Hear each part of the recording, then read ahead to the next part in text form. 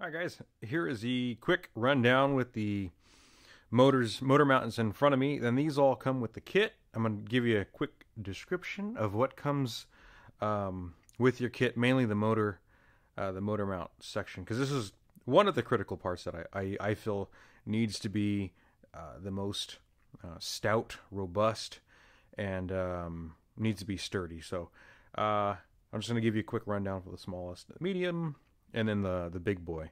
So yeah, I'll make this video extremely quick so you guys can check it out. But first up is the Runt motor mount, and these are all made out of aluminum, and they are CNC'd with the bolt pattern. Now this will carry all the motor mount that you have. The bolt holes should fit all of them. I was going with the regular old four bolt hole, but then I wanted to do the multiple. That way you can turn the motor, and that will give you you know, your wires are kicking out to the side. You can switch depending on which way your ESC is mounted. So just that was one of the reasons. And I'm working with Tim. Tim's helping me out with this.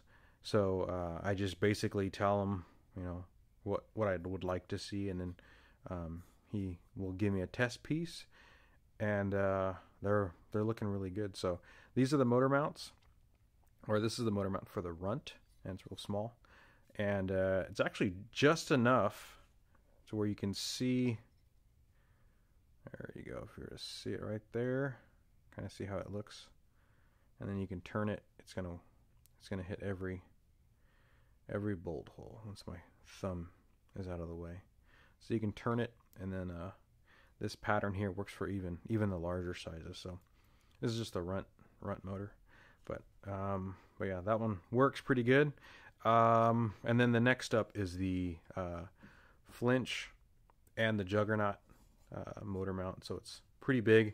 Usually comes like this because we don't really polish it because it takes quite a while, and we leave that up to you so that way you guys can see it. And I'll show you the polish compound that we use, or that I use. I found on Amazon, so hopefully you guys can check it out and use it on other parts that you guys have if you guys do decide to polish it up. But you can see it's all CNC, and then or he bends them. I used to bend them in my brake, but it started leaving little scuff lines, and it worked pretty good. But his brake works a lot better compared to mine. Mine's kind of like a brute force type brake. And then we have the bigger one, motor mount here for you can kind of see, I don't know, it'd be in the camera right there, how much polish it is. Now I try to wipe some of the stuff down with a rag, and kind of scratch it up, but this is for the Behemoth and the Dreadnought, the larger frames. But I found that this polish compound works pretty good. This Lucas, I think it was like around $10. I'm not too sure. Around $10 on Amazon, so it worked pretty good. And then put on the buffing wheel, and it came out pretty good.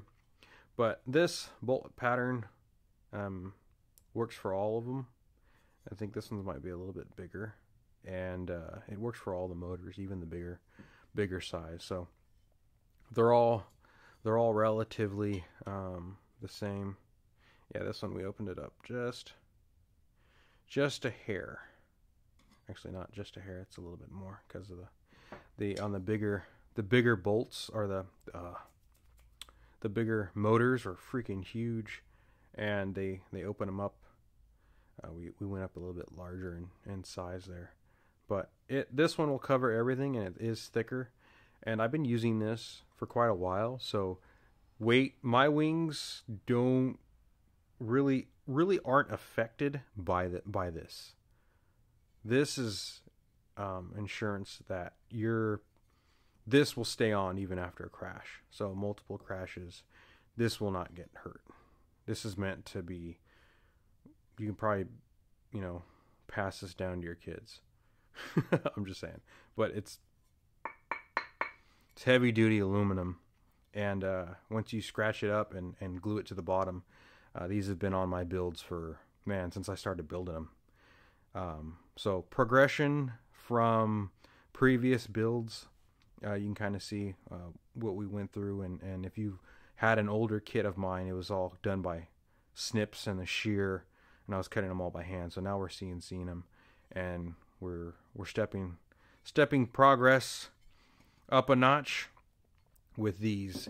And why this is a little bit longer, it's just it gives you that much more strength on the runt, and this doesn't really affect CG.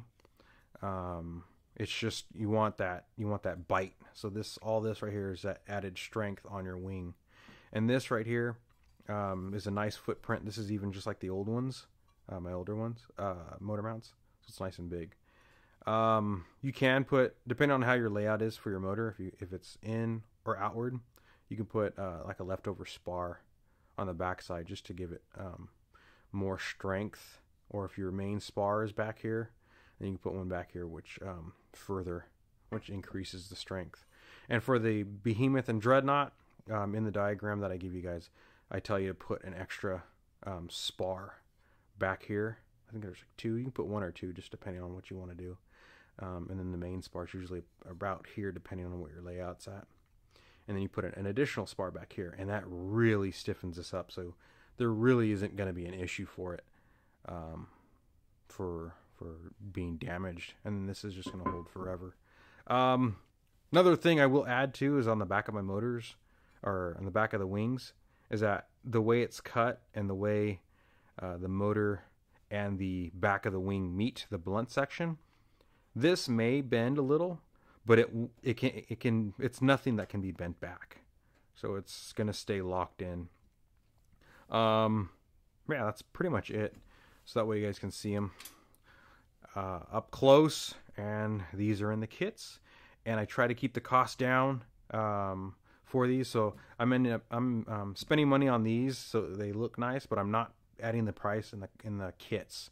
So all the kits have been the same ever since, and I'm just adding better parts in there for you guys, so that way you guys are get all the cool stuff. So yeah, anyways, that's the end of the video. It's 7 minutes and 30 seconds or so.